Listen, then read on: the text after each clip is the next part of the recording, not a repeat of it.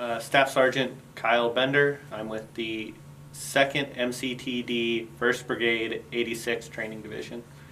A urinalysis test is essentially we have soldiers come in, they're under observation, they donate a sample of urine, we then package it up following chain of custody to make sure it isn't tampered with or anything like that, and then we ship it off to a facility.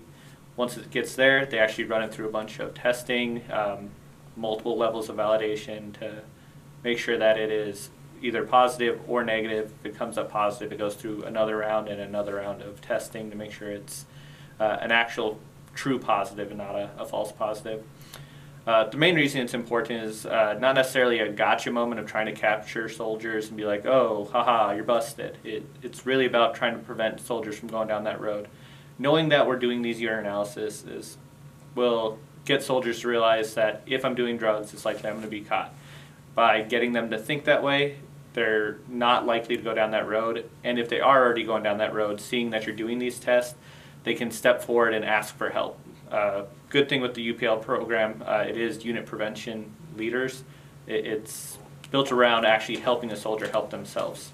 If they come forward and mention something ahead of time, they don't have to go through this messy thing where they get separated. They get a chance to go through rehab, get treatment, get support, and potentially save their career and stay with the force. Paperwork has changed more than I thought it would. Little things like changes to what you can write on different spots, being unable to change the bottle labels. Documentation has changed a lot more than I was expecting, which means that if I would have gone forward with what I knew before, I would have had a lot of things dumped out and a lot of red flags coming back to the unit.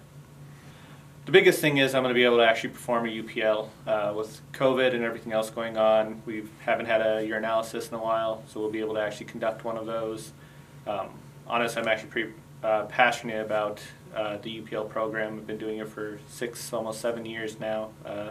Thanks to some family issues, I got to see firsthand what drugs do, so anything I can do to prevent other people going down that road is pretty important to me. Probably the biggest reason I want to go into the UPL and bring stuff back to the unit.